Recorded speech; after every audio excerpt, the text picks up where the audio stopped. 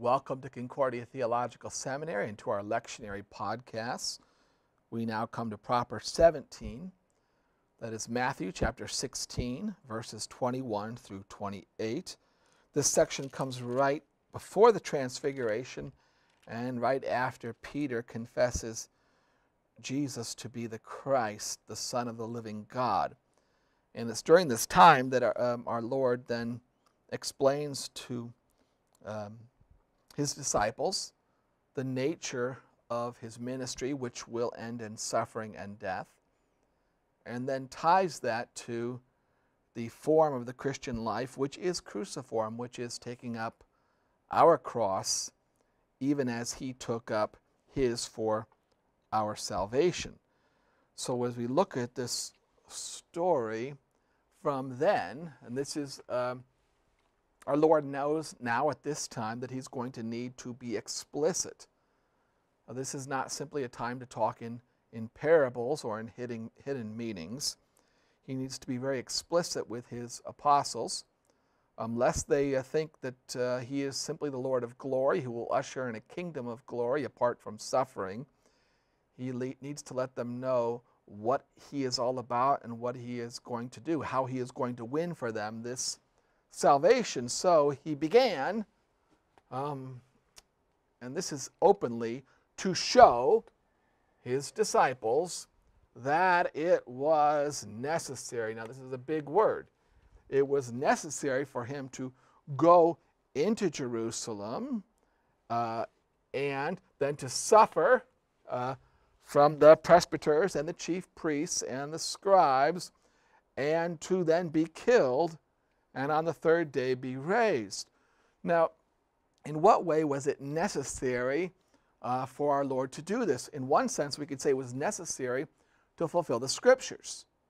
So in order to fulfill the law and the prophets who spoke about this, we could say it's necessary to fulfill then God's Word. But even there's something deeper going on in God's will, though, because it's necessary, not because our sin needed to be atoned for. Our sin there needed to be a payment. And this gets to the question of the atonement. And, there are many quote-unquote theories of the atonement, ways of thinking about it. Christus Victor, Christ is the victor over sin and death. Christ exemplar, he is the example which inspires us to love. There's truth in both of these, as in other quote-unquote theories of the atonement. But one thing cannot be denied is that if Christ had not been put to death, then our sin would not have been paid for. Without the shedding of blood, there is no forgiveness of sins. Without his death, we could not have risen to live with him forever. Our sin in the Gospel of Matthew is a debt. In Matthew's Lord's Prayer, forgive us our debts. I mean, something we owe, things we ought to have done. It's like money. It can't just be taken off the books. It has to be paid for. It's necessary. There's no other way around it. There's no way that he can. And our Lord, he even asks this when he goes to the Garden of Gethsemane in Mount of Olives. He says, oh, if possible, take this cup away from me. In one sense, he knows, though, it cannot be taken away. He must drink the cup of wrath. He must make the payments. It is necessary for him to go to Jerusalem and to suffer many, many things. I mean, it's not going to be easy. It's going to end with the crucifixion, which itself is an agonizing death, but will be the beatings and the mocking and all of that, along with the abandonment by his Father himself. The eternal love of God as God must allow his Son to die, to take the blame for our sins, that our Lord himself would cry out, my God, why have you forsaken me? He knows his Father's love ultimately will come in the resurrection, but for our time, our Lord, the Father, must turn his face from his Son in order that the Son might pay for our salvation. So he must suffer many things here as far as the persecution, the pain of the crucifixion, terrible, to be put to death. And then, of course, on the third day, the day of the resurrection, on the third day then to be raised. Well, that's the message. Peter, the great apostle, then, you got to say it's almost comical. I mean, we can see ourselves doing this in some way. The Peter, the rock, the one who, you are Peter, and upon this rock I will build my church. He took him aside. Lord, I love that. He just took him aside. Lord, man, we need to think about this. And he began to rebuke him. This is not really your message, Lord. You really don't want to say this. This is not going to inspire people. You are the Lord of glory. You are the Lord of power. We shouldn't be talking about this kind of suffering. This is not, I think, a way to start a movement. Eleoso, have mercy, Lord. Mercy. It's almost like mercy me. Lord, think about this. Be merciful. This is not a way to think about it. Let this not be for you, Lord. This sort of thing should be far from you, Lord. Well, let the rest of us take the blame. When you think about this, you think about administrations, presidents, or you think about leaders. Leaders always have a fall guy, so that if they're going to, they don't want to have accountability, so that if something goes wrong, well, who's going to take the blame? It's going to be a lower level person. The lower level person can be fired. The lower level person might even go to jail, but never the guy on top. That's for the little guy. And Peter, in that sense, hey, this is not for you, Lord. The Lord, though, is a different kind of the Lord. He actually is the fall guy. Our Lord takes the fall upon himself, and he's not going to listen to Peter, who in some sense is dedicated, and in another sense is way, way off. So turning, he said to Peter, "Oh boy, this is rough. Get behind me, Satan." He sees that Satan is at work in Peter's words. In the Gospel of Luke, we see Satan entering Judas, and that shouldn't be so remarkable, I suppose, because Judas is the one who betrays our Lord. He's the one our Lord said, it'd be better if he had not been born. But Peter is the leader of the church, and he will become a great confessor, a great hero of the church. But at this point, he still wants Christ without the cross.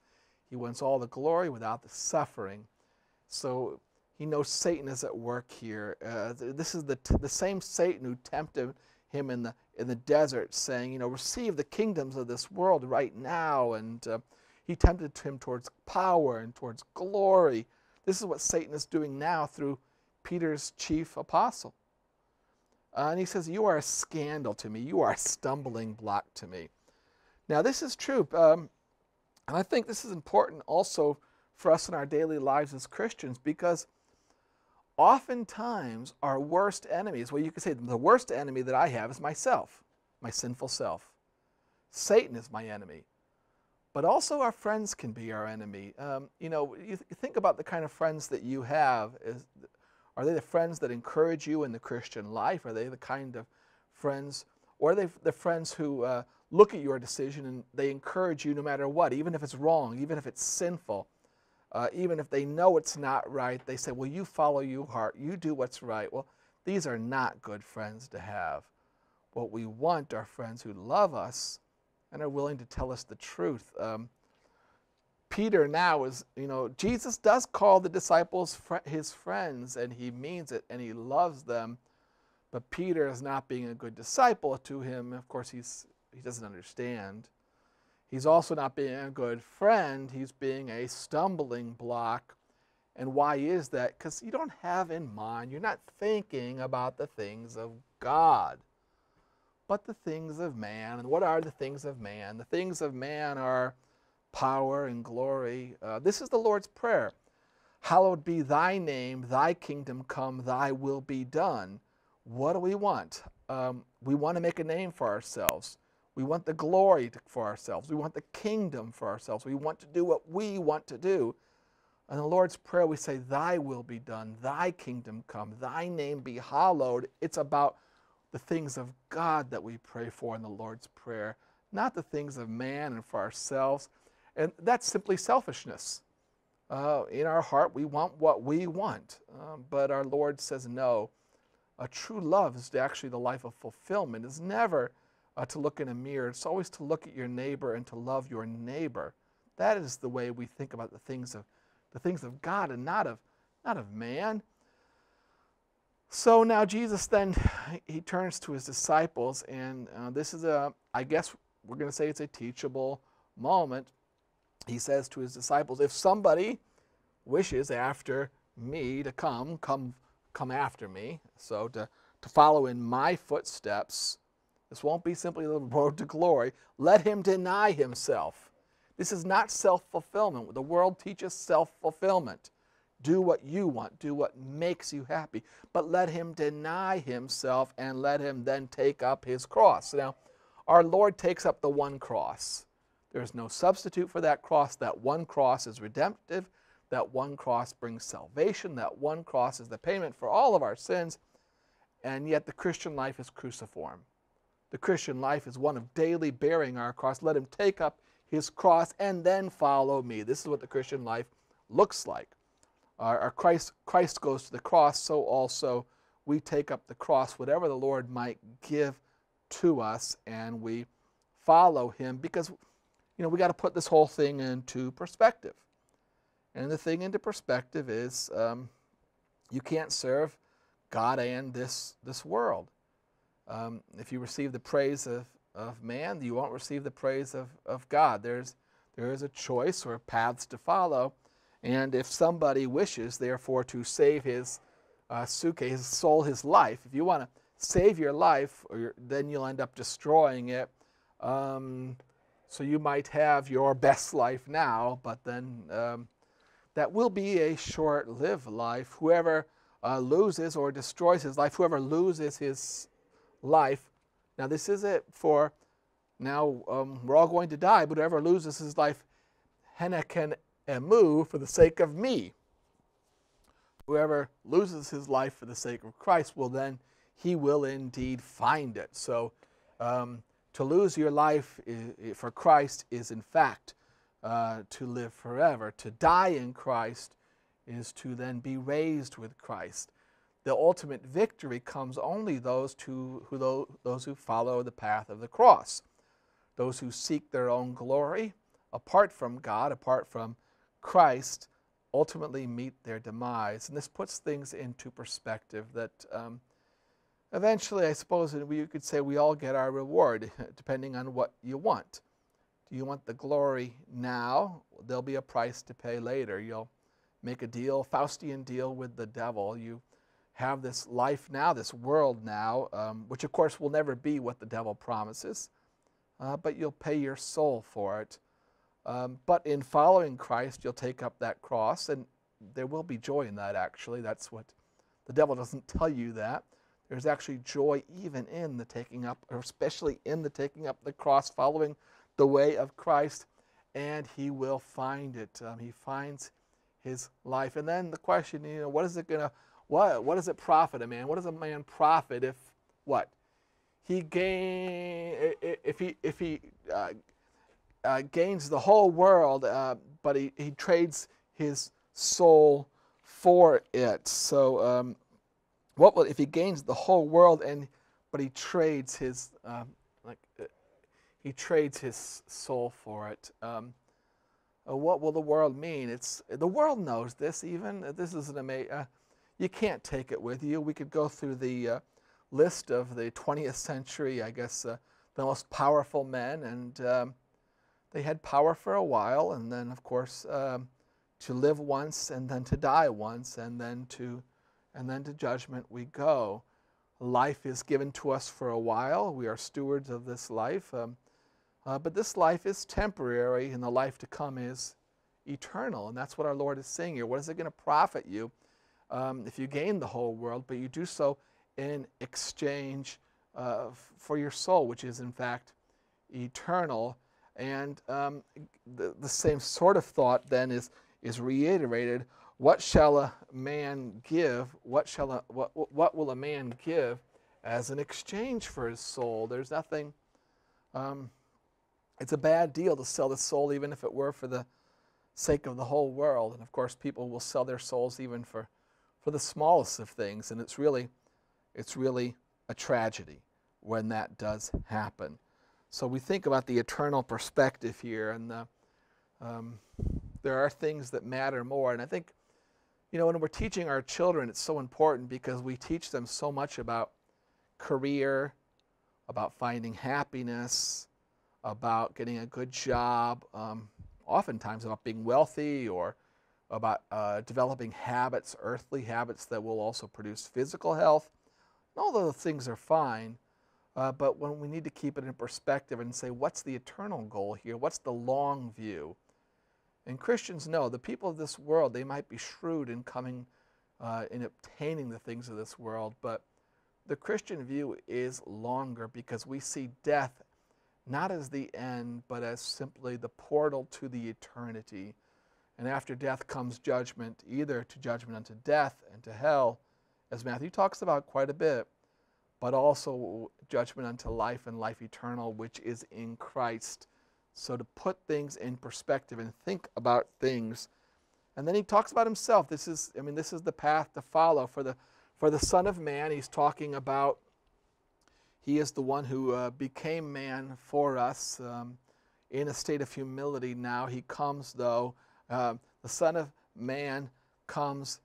So when the Son of Man does come in the glory of his Father with his angels, and that day is coming ever more quickly.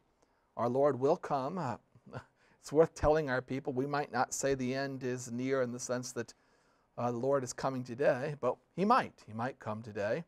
He might come tomorrow, but it's coming closer and closer every day, and we must be prepared. Our Lord tells us. And of course, we never know the hour of our own death. So, and he will, when he comes, he will give to each according to his works. There will be a judgment on that final day. And to the trees that bear no fruit, they are the branches, it's cut down, and the branches are thrown into the fire. The tree that bears fruit is the tree that does good works. We are saved not because of this good works, but these good works or these deeds are the fruit of a living faith. And it's the judgment we see according to where did this fruit come from? It came from the life of Christ, that which was lived in and by the Christian because Christ had brought him to faith and brought him to see what life really was all about. And then he says, and this is a little enigmatic, I say, truly I say there will be some standing here, and this is the difficult part. There will be some of you who are standing who will not taste of death until they see the kingdom, the Son of Man, coming in his glory. Now, it's worth noting that in one sense, this is the perfect or preparation for the transfiguration, which is the Son of Man in his coming in his kingdom, I guess.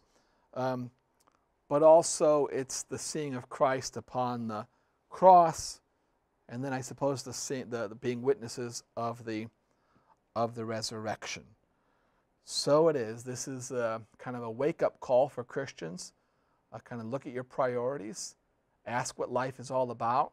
Think about this life and the life to come, and think about it all in terms of Christ, who is our all in all, who is our life, whose death is our path, and in whose cross is our victory. Well, thank you for spending a little time with us today.